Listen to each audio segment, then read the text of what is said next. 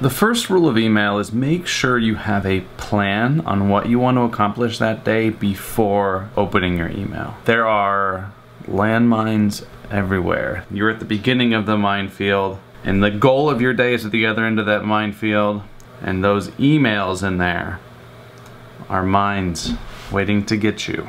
Tip number 2 and 3. Tip number 2 is process your email all at once. You get in there and process all the email at once. Each email, when you have it open, is its separate, unique URL. So what you can do is you can actually take that URL and save it, which leads me to tip number 3, and that is quickly respond to any of the smaller items that you can respond to right away. If it takes a more thoughtful response or something that will take some time, grab that URL and put it into your to-do list with whatever the action may be, like get back to Mark and then here's the link to that email. That way, when you're processing your to-dos, you can click on that email, it opens it up, and you're able to stay distraction-free. Personally, I will process my email 3 times a day, in the morning, middle of the day, and then in the evening. Obviously, you know, many times I will find myself in my email inbox in the middle of the day, but whenever I can have control of it, I find myself way more productive and way more happy when I can just process it. All right, morning session of work done. It is raining outside.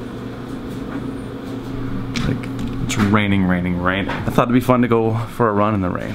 I like kind of walking in the rain from Seattle, so there's an instinct of like, oh, it doesn't rain very often here in California. Let's get outside and feel that rain. That sounded weird.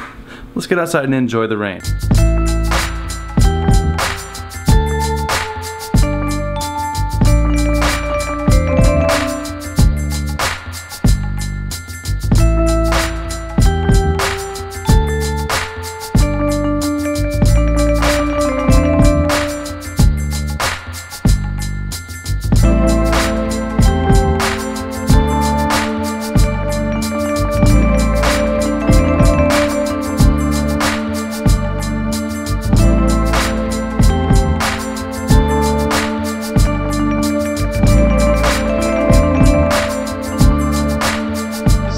Miles, so much fun.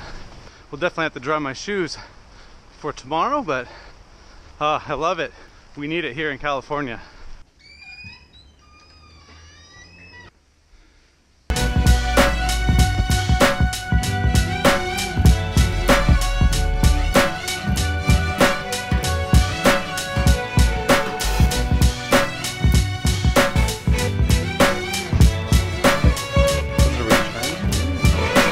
Alright, so it is now in the afternoon. I think it's like 2 o'clock, 2:30. Elizabeth's parents are coming over tonight, so I have to clean the house. So I've been like scrubbing, making sure everything is looking good, because Admiral and Captain Koba are very, very clean people. And Liz and I are very clean too, but like going to step up the game a little bit. Look at this. Look at this house. And don't wait. Check that out, check that out. This kitchen, get you a little light in here. I even lined up the shoes down there. This is great. Her parents are leaving San Diego right now. Liz will be home in about 30 minutes. Feeling pretty good. I wanted to finish with a message on productivity and process.